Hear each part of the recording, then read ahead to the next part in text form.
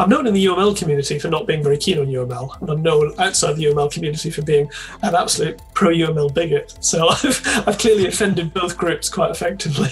If you go to Reddit, UML dies every week. This book seems like a reaction to the whole Agile thing. This episode was made possible thanks to Gotopia.tech. Okay, welcome folks. So my name is Simon Brown. I'm an independent consultant specialising in software architecture. Hello, I'm Eoin Woods. I'm the CTO of a company called Endava, and Simon and I have known each other for a while. One of the reasons being we've both written some software architecture books. One of the things I think put people off documentation was UML. What are your thoughts on UML today in 2021? Yes, it did. So some years ago, was it 2017? You and I did a joint conference talk on UML, didn't we? We did, Was great. yeah. That was great fun. So my thoughts on UML today are that I've been an advocate for UML for quite a long time.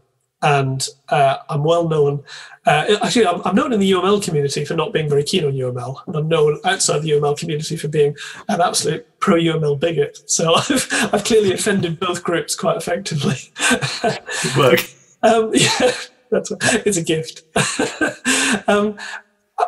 Certainly, I have found a lot of value using UML over the years, as I explained in that conference talk, which is still knocking around, and I think I've documented many times. I used to joke, it's kind of the worst architectural description language apart from all the others. And that for certain kinds of architectural documentation, UML has been very valuable. However, I was always qualifying that and saying it's very valuable providing you're building a model, as in something that's real data as opposed to just drawing some pictures. Secondly, is that the people you're talking to understand it. And thirdly, that you tailor UML enough to make it specific so you actually know what a particular kind of box on a diagram actually means. It's got some relation to the real world. You don't just sprinkle UML generic components all over the place because no one knows what you mean then, and you'll probably forget. So with all those qualifiers, I have to say that it's becoming increasingly difficult in 2021 to see why most mainstream teams would use UML. There are relatively few people, for better or worse. The reality is there are relatively few mid-career engineers today are fluent in UML and tailoring UML.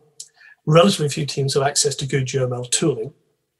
And when you just go around the software industry in general, you don't find fluency with it or any sort of natural affinity with it, which allows people to understand it quickly.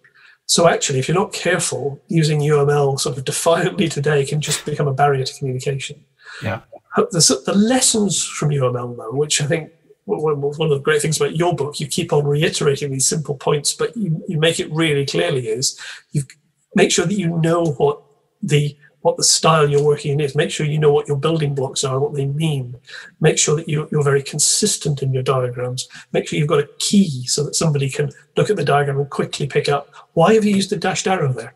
I come across so many diagrams, just like the ones that you kindly parody in some of your talks, where they've used 4 different arrow styles and there's no key. And I've no idea whether they just got bored of one arrow style and thought it looked visually pleasing to use a different one, or it's critically important and I have to understand that's a different thing. It just devalues so much of the good work they've done to try and think out how their architecture works. So, yeah, much as perhaps it grieves me to say it, I think today it's quite difficult to see where UML fits in mainstream software development practice outside specialized environments where they've got lots of tooling. It's very well understood. They can do code generation off it, in a very, where that's actually valuable. And there are domains that's true in, but for a lot of us, that's probably no longer the case. Yeah, I mostly see the same sort of things. So UML is big in regulated environments, automotive, those sorts of more precision-based engineering environments. If you go to Reddit, UML dies every week. I mean, there was a blog post last week that says UML is dead again. Yeah, it's a tough sell, isn't it? I mean, it's just a notation. Ultimately, it's just a bunch of boxes and lines, and people can use it however they want to. But even suggesting teams use UML for drawing diagrams, like, no, that's not for us. And it's just a instant knee-jerk reaction, probably based on fashion. Yeah, and strangely, the thing that I've seen a lot more of recently is Archimate. which for years and years struggled to make itself heard in the din of no documentation versus UML, now somehow it seems to have poked its head back up. And I've seen more ARC in it in the last 2 years than I did in the previous 5, which again surprises me, because actually you need to understand the notation, you don't need to understand the semantics, you probably need to have some kind of a tool. But actually it seems to be popping back up. So yeah, as you say, these things come and go. Maybe UML will have a third age, who knows? Who knows? One of the things you said, and this comes back to your viewpoints and perspectives approach, is if you've got, say, a bunch of structural diagrams and then you want a security perspective and a performance perspective, how do you keep all this stuff in sync? You mentioned modeling, didn't you? It is actually really difficult without a model. And that's, that was one of the reasons that I found great value when I was doing architecture in large finance environments. They were big and complicated. And honestly, when you'd understood something and you wanted to capture it at architecture level, either system of systems, so EA level, or within a complicated system, you wanted to keep that knowledge safe. And also you wanted to reuse that knowledge in PowerPoint, extract it into Excel. You wanted to be able to use it maybe to generate something from it. So actually that was the value of the model, was that once you'd captured the knowledge as a model, you could generate different diagrams very quickly and just modify colors and shape and position, that sort of thing. And then when you change the name here, it would change everywhere and so on. Honestly, today I think people generally aren't creating models. If they're not creating, by model, of course, I mean a data-driven representation of their system from which they can create diagrams.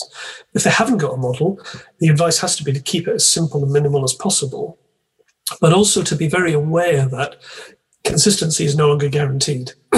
So when a name is different on one diagram to another diagram, you can pretty safely assume that something has changed and you should go and sync your reality with the code, because for whatever reason, some thinking has moved on and something has changed. And unless people are happy to go back to creating models, and I don't sense that outside creating the DDD type models in code, I don't sense a great enthusiasm for creating models outside the code itself. Even Structurizer hasn't become an industry standard.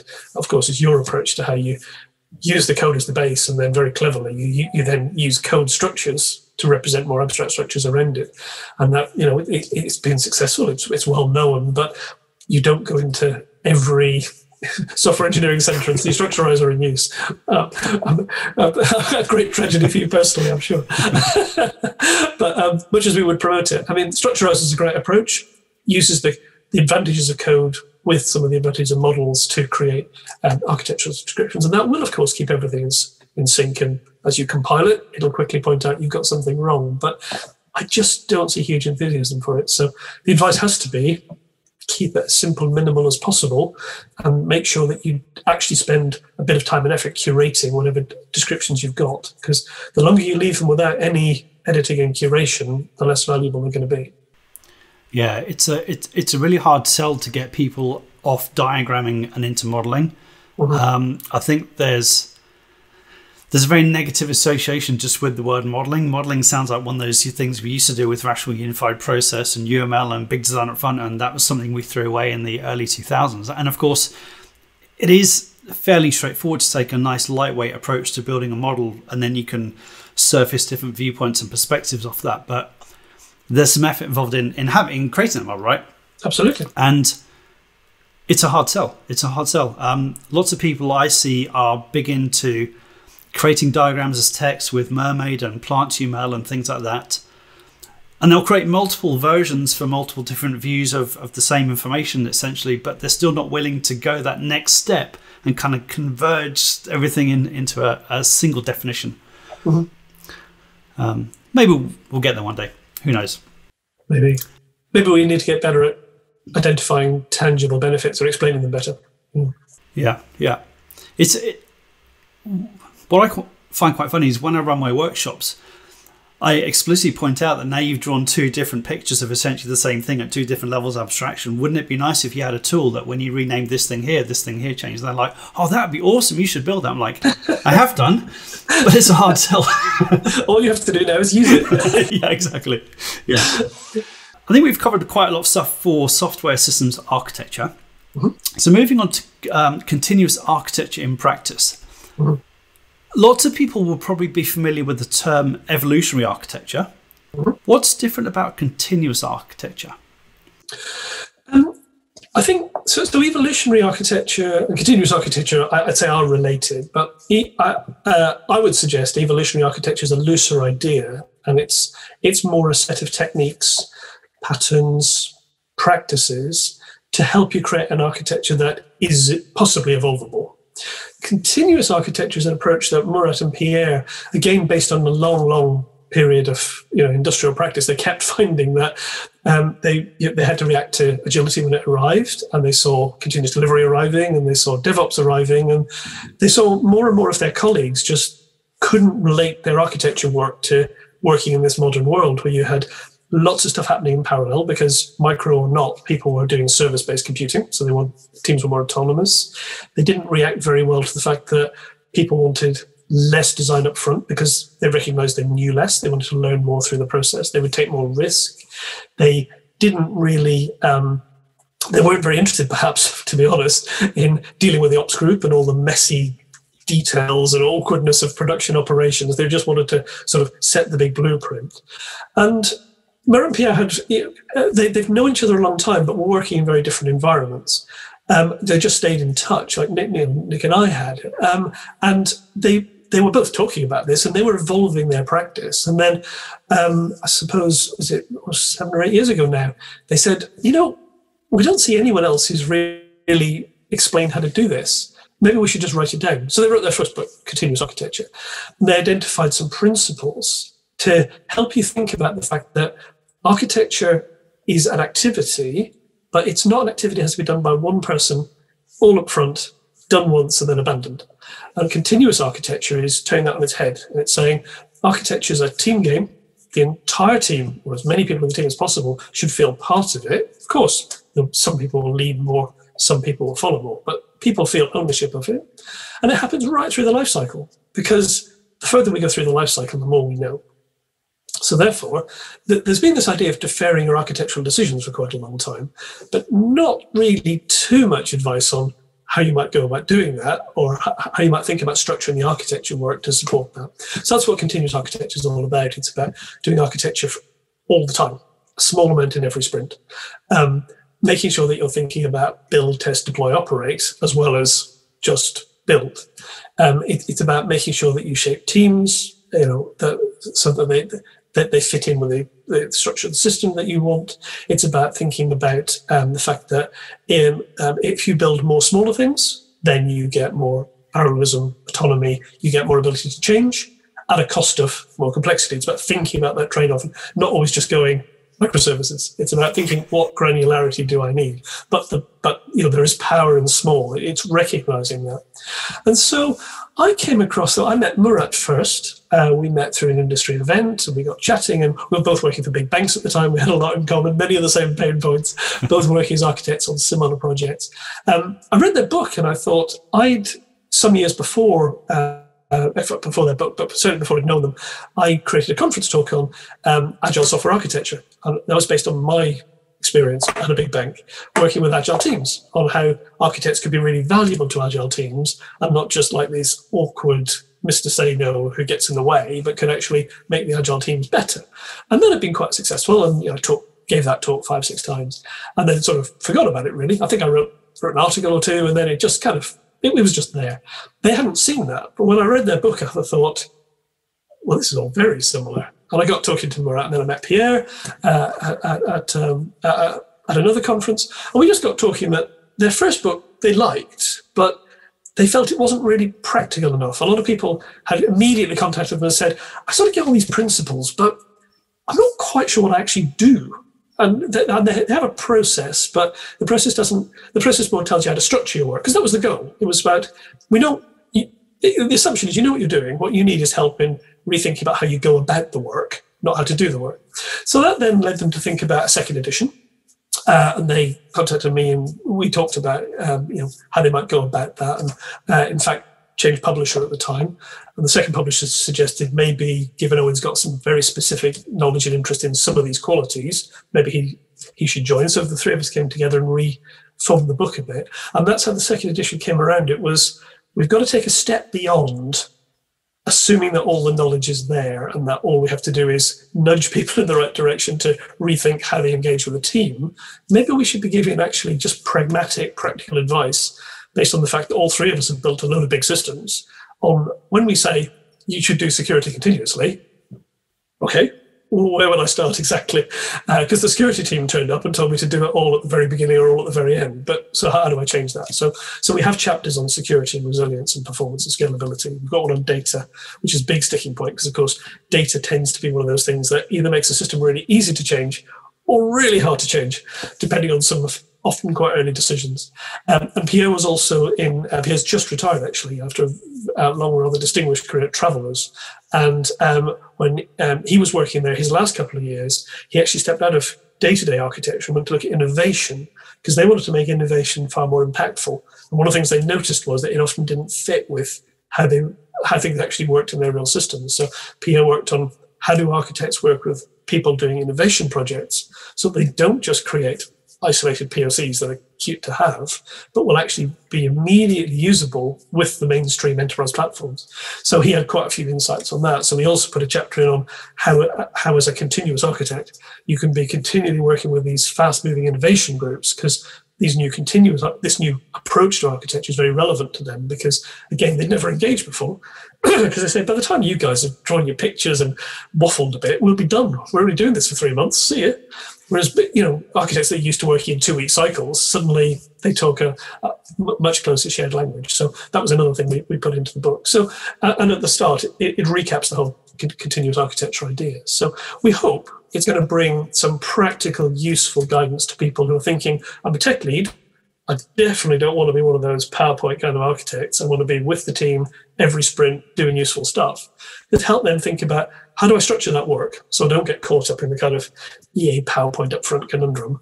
But also when they say, how do you do performance continually as opposed to upfront or at the end, what would I do? So there's some kind of practical chapters to kind of just get them thinking about the key qualities. They won't be the same for every system, of course, but we find that some of those key qualities are important in most systems. So the book's out in, I think, August this year, is that right? Quite soon, yes. In some time? Final proofs are done. Apparently it's going to the printers in June. So, yeah, sometime over the summer. And I've read a copy because you sent me a copy a couple of months ago to read as a kind of pre-review. And thank you very much. Yes. No problem, you're welcome. Really enjoyed the book. The thing I do like about the book is that you do, as you just said, you do focus on those trade-offs. So you'll say, here's a performance characteristic, here's a system design, these are the various ways we can tackle it, and these are the characteristics of the design approaches and also the trade-offs that we're making here. Mm-hmm. And that's the thing I really like about the book. It's not like do everything the same way. It's very context specific, and you kind of point people to think about the decisions they're making and really consider the trade-offs. And that, I think, is something I see a lot of teams not doing these days. They're just rushing in. They're being very fashion-driven. Oh, we're going to go serverless and microservices. They're jumping on that distributed architecture bandwagon. And then 3 years later, guess what? They've got this horrible, brittle, messy thing, which is really, really slow. The first chapter of the book, let me just read it. It has a subtitle called Why Software Architecture is More Important Than Ever. Do you want to explain a little bit more about that? Because this book seems like a reaction to the whole Agile thing in some senses. It's not an explicit reaction against Agile in any way. It's just trying to recouch why doing architecture as opposed to drawing pictures is actually really important in an Agile context. It sort of never went away. And our point is, if you're going to try and move really fast, change your system all the time, have loads of parallel activity going from all of your different service teams, pushing stuff into production every couple of days, you better have a pretty good architecture to support that. Because people kind of glance at the hyperscalers and go, well, they do it. I mean, I lose track of the number of times I've talked to a client who wants to do something, dare I say it, slightly balmy. And they go, well, I read this is what Google do. I stop and go, yes. And how much were you thinking of investing? And of course, it's always a very, very small amount. Well, Google's invested 1,000 times that, every year. So you're possibly in a slightly different environment to them. So what we were hoping to do was just sort of we hope it's reiteration. We don't think it's some radical, recouching of architecture, but it's more almost reminding people of how important good architecture is, how good architectural work is, how important the architectural system is.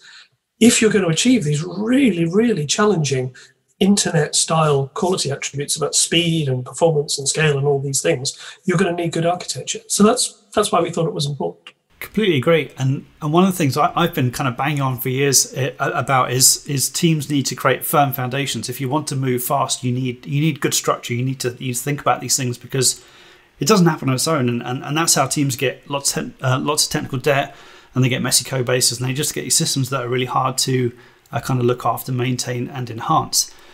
There's a fine line though, isn't there? There's a fine line between let's design all the good stuff up front and put some really, really what we think are firm foundations, and let's just write code and kind of hope for the best and do the evolutionary architecture thing. One of the things you focus on in the book, and I really like this, is that approach to shifting the architectural thinking and decisions left. But of course, there's that fine line between how much is too far left and when do we kind of into the big design up front world. Thoughts on shifting left? Yes, it's a really good point, actually.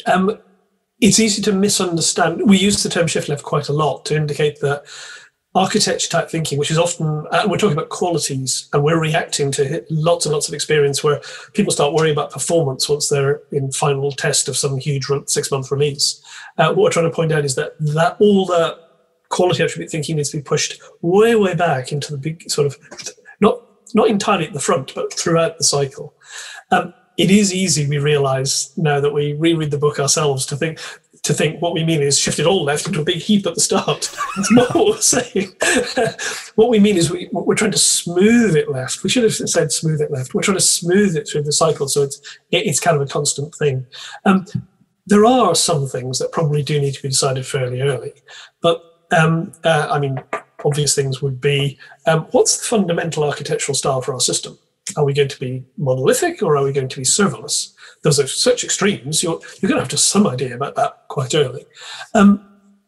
We don't talk a lot about it in the book. We allude to it a little bit. Of course, we also think basic fundamental software engineering like clean code and software craftsmanship is really important, because that keeps the code maintainable, so that if you've got a lot of serverless functions, perhaps you will be able to recombine them. If you've got a monolith, you will be able to decompose it. That's important.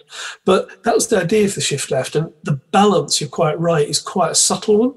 And it's one that, honestly, it's very context dependent. It definitely relies on a certain degree of experience. But it's about making the minimum number of decisions up front and then spreading your architecture work such that, rather than pushing architecture out of the delivery lifecycle, seeing it as a thing that happens first, you have to put some stakes in the ground. You have to make some decisions. But as you go through your constant delivery life cycle, having architecture work all the way through, because as we said before, the further you go, the more you know. The more you know, the better the decision's going to be. Yeah. I guess it's about making teams think about the trade-offs and the consequences of the decisions they're either making now or the decisions that they're deferring. Because of course, one of the things you hear a lot of agilists say is, well, let's defer everything. Let's not make any decisions until the last possible moment. And of course, that sounds good. But the thing is, a lot of teams don't realize that that last responsible moment is actually really early. Like with your monoliths, microservices or serverless approach, that's something you do need to decide fairly early. Otherwise, you completely go down the wrong track. Yes, well, it's like the old joke in manufacturing engineering about just-in-time delivery. It's always just too late. It's very easy when you're thinking about making your decision at the last responsible moment to discover the last responsible moment was 3 weeks ago.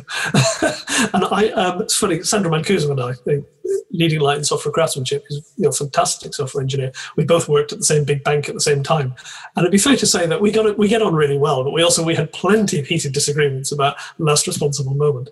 And there is no easy way to spot it. I think my bias is probably maybe different to Sandra's. It's to err slightly earlier, but constantly as an architect or as a designer or as a tech lead, be thinking, how can I unwind this decision? What are the implications of making it? And I think one of the really important things to get through to teams, you say we're sort of trying to democratize the architecture here. we don't want an architect making all the decisions. It's a shared collective. However, that places a responsibility on you. When you're making a decision that has a trade-off for other people outside your kind of local responsibility boundary, you'd better think about the trade-offs for everyone else, as well as just worrying about your delivery date this sprint. And that sort of changes the dynamic a bit, and hopefully gets people to think about the overall system qualities as well as my system qualities for my service and getting to production. And of course, that loops back to your first book, because if you kind of encourage, by which I mean force, team members to write this stuff down, the act of writing stuff down, I think, forces them to maybe think a bit harder, and then they might think a little bit harder about the trade-offs and the consequences to other team members, and perhaps they might feel a little bit more responsible and accountable for those decisions. Yes, I think so. I mean, there's two great ways of finding out if you understand something, aren't there? One is you try and write it down thoroughly, and secondly, you try and teach it to someone else. So yes, if teams have to record their design decisions and explain them to other people, I think you will definitely end up with better design decisions. So what are your goals with the new book, Continuous Architecture and Practice? What are you hoping it achieves? What we're really hoping to do is to serve two audiences. One is practicing architects who are really experienced, they know what they're doing, but they've possibly been working on one system or an existing set of systems for quite a while in a particular style. And they can see the world changing around them, and they're starting to react to agility, DevOps, microservices, cloud-based computing.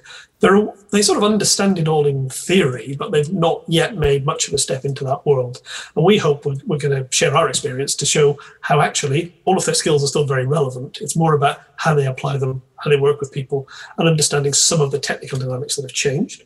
And then the other group we're hoping to serve is people who have come up natively in that world, but they're at that sort of team leader, they're a technical designer, they're a subsystem lead. They're ready to take that step to become architects or chief engineers or lead engineers, whatever they're called in their organization. They're going to take accountability for architectural decisions. And they might be thinking, there's parts of this I know really well. There's a scale I haven't dealt with. I'm not quite sure how to integrate my work outside my local team into the overall development organizations. And I've only worked with certain parts of this quality property mix. I've never had to think about this too deeply because more experienced people have generally guided me. What are the steps I need to take? And I think the book can serve both those audiences. We really hope people are going to find it useful. It is based on experience. And of course, we've tried to base it on some really solid foundations as well. But we think it reflects the way that the industry is headed, the reality of today, and also a lot of experience that we've found as to what works and doesn't work. Yeah, agreed. From my perspective, when I read the version that you sent me, it's got a really nice breadth of content. So it's very comprehensive in terms of, what it covers from an architect's perspective. And yeah, I completely agree. For people who are new to the role, it's a really nice, I'm going to say tick list, but don't treat the book as a tick list, but it's a really nice list of topics that you should perhaps think about when you're going through and making those architectural decisions. And the other thing I really like about it, as I said, is the focus on the trade-offs. So kind of explicitly telling people there is no single right answer. Don't try and find one. But the other thing I really like about the book is there are so many references to other material. You could just literally give that one book to people and they could have a whole spider's web of other books and knowledge and websites that they can go and find information about. And from that perspective, I think it's super useful for people who are new to the architecture role. So yeah, I hope it does well. That's great to hear. Definitely go buy it in the summer. Would be my message to people watching this. It's a great book. So I think we're done. Thank you very much. Thank you, Simon. That was really fun. Where can people find more information about you and the book? You can find information about the book on continuousarchitecture.info and also .com. That's our website. More information about me, I have a website too, owenwoods.info. And Pierre and Murat both have websites too, which are linked off the book's website. So plenty of stuff to go and read. Brilliant. Thanks very much. Thank you. Subscribe to the GOTO YouTube channel now and join the experts in person or online at any upcoming GOTO conference using the promo code Book Club. Visit gotopia.tech to learn more.